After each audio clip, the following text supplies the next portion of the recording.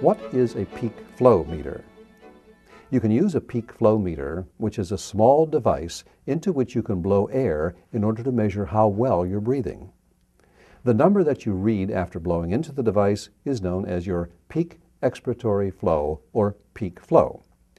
To use the device, blow as hard and fast as you can and measure the reading you get when you're completely symptom-free. The best reading you can get when you're symptom-free is considered your personal best peak flow reading. What is an asthma action plan?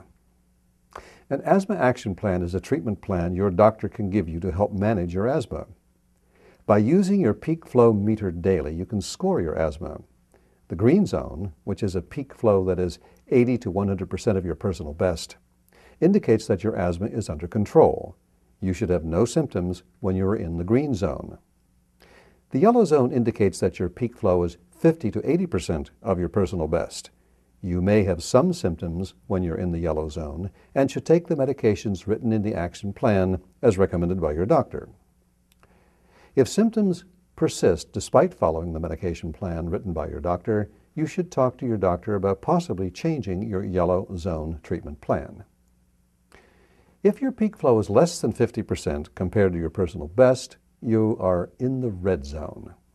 You're likely having a bad asthma attack and are experiencing shortness of breath, wheezing, or coughing. You should see your doctor or go to the hospital immediately for medical help. You should use your fast-acting inhaler, such as albuterol, to help relieve your symptoms. Be sure to take the medications and follow instructions described by your action plan as written by your doctor for the red zone.